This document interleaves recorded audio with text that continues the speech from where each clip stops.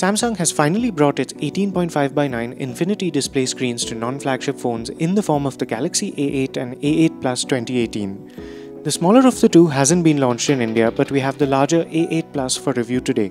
It's priced to take on the OnePlus 5T, one of the most popular phones in the 30 to 40,000 rupee price range, so that's a big challenge. Here's everything you need to know before buying the new Samsung Galaxy A8 Plus. Before we begin, make sure to subscribe to our channel and click the bell icon to be notified of all new videos. First of all, this phone is pretty big. It won't fit in every pocket, and it's both thicker and heavier than most phones in the market today. The Infinity display measures 6 inches from corner to corner, but this phone doesn't have the same curved glass sides as the Galaxy S8 and Note 8, making it feel even more bulky. In terms of styling, our black review unit looks very plain, which some people will like but others won't. There are two front cameras, which is a first for Samsung.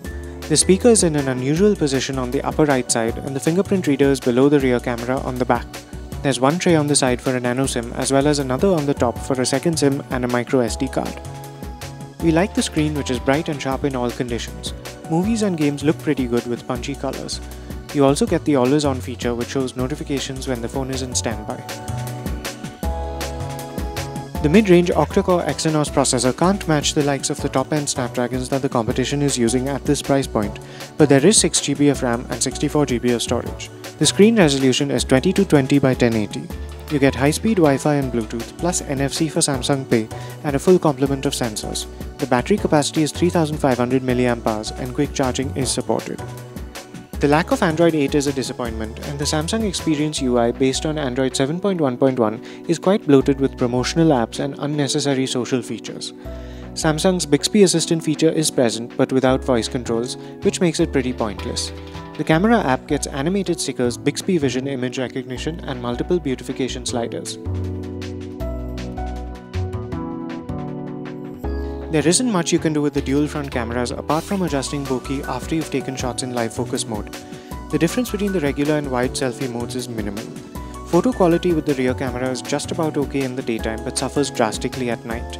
The Galaxy A8 Plus usually gave us blurry or extremely dark shots with barely any detail visible in low light. Video recording only goes up to Full HD, which is also a surprise. Battery life is good, and we got through a full day of regular usage and still had quite a bit of power left over. The 2018 Galaxy A8 Plus doesn't look great when compared to the OnePlus 5T at the same price. Its cameras are its biggest weakness, but the processor is also not as good, and this phone is somewhat bulkier.